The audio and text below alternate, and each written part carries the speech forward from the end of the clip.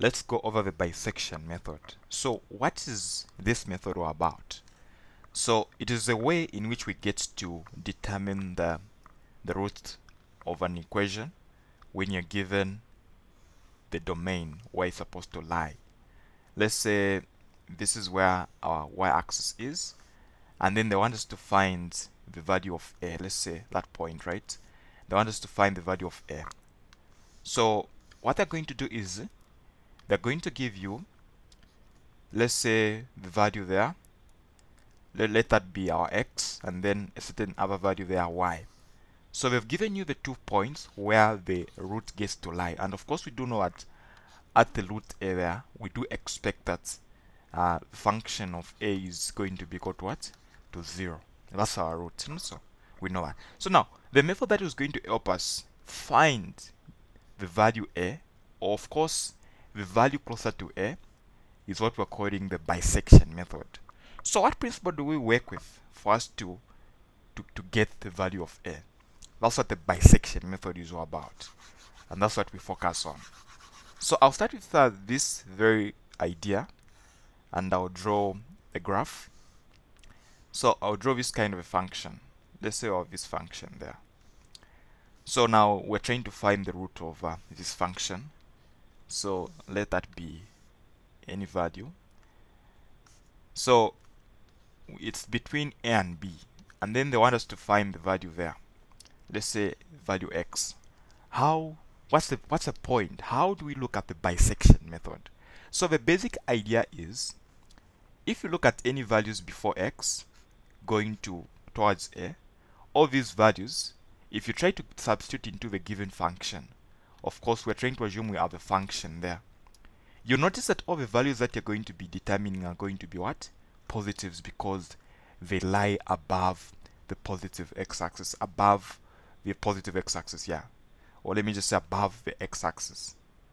Now, if you look at the other side, let's say you get a point after x, you expect that the function is supposed to be a negative because we're going towards the negative y-axis.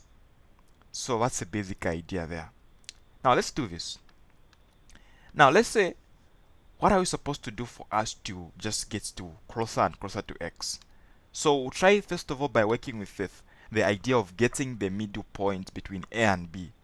Okay, so find the value, of course the midpoint between a and b, and let's say the midpoint is somewhere this side. Let's say this is the midpoint. So if you find that one to be the midpoint, you notice that these guys are going to be on the same side. They are all going to give us what? A negative function, because they are below the x-axis. So what we'll do is we'll discard b, and then we'll consider this very point and that point. Again, we'll try to find the midpoint. So you'll notice again to say it's going to be somewhere there. And since these guys are lying on the same side there, they are all positives. So we'll discard this one and consider this one. So we'll have this one and that one. So we'll be getting closer and closer to where the root is. And this is what we call the bisection method. Okay. Now let's look at a more example, just an example to help us understand more, a practical example. Of course, I'll look at the idea of us adding a quadratic function. Okay, so I'll have a quadratic function there.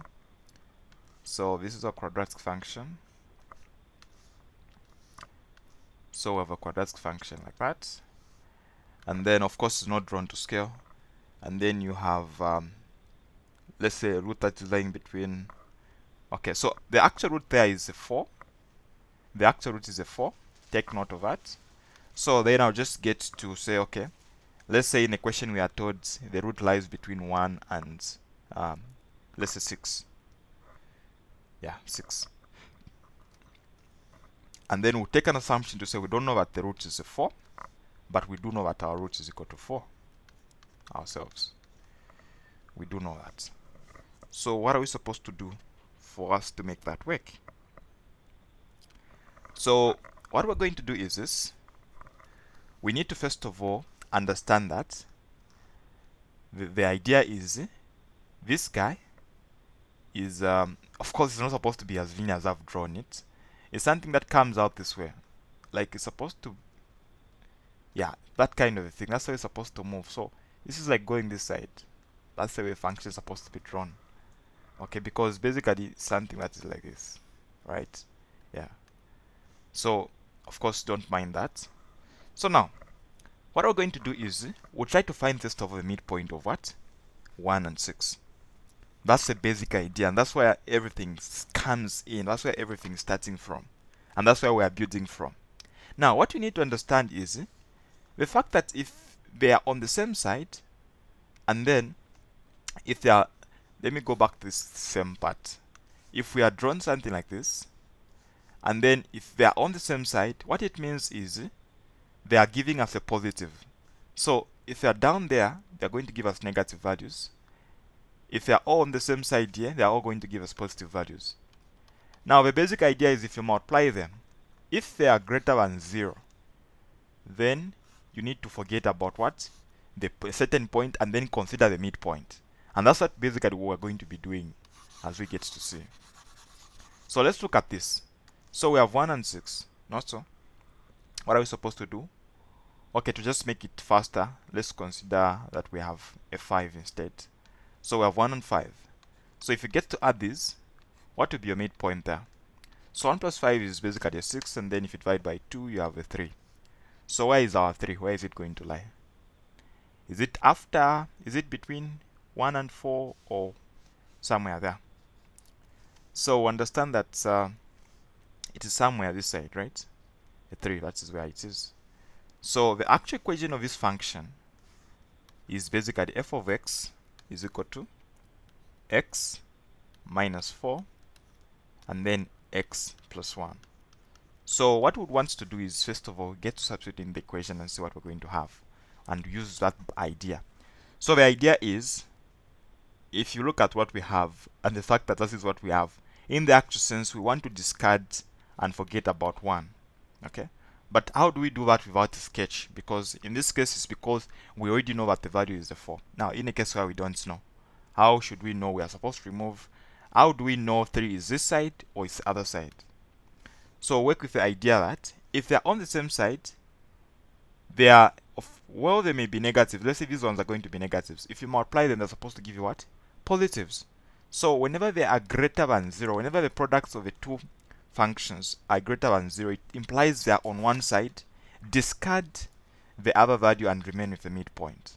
So equally, if they are on the same side or the other side as well, while they may be positives as well, if you multiply them, they're supposed to give you the same sign, which is going to be greater than 0.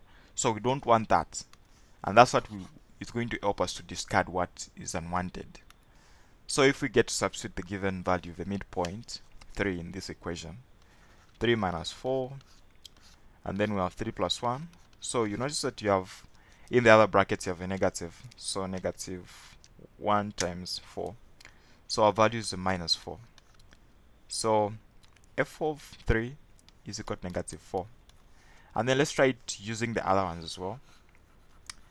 For 1 as well, which is also one of our points. So if you put a 1 there, 1 minus 4, and then 1 plus 1, you have a minus 3 multiplied by a 2. So you have a minus 6. So f of 1 is a minus 6. And then the other one, f of what?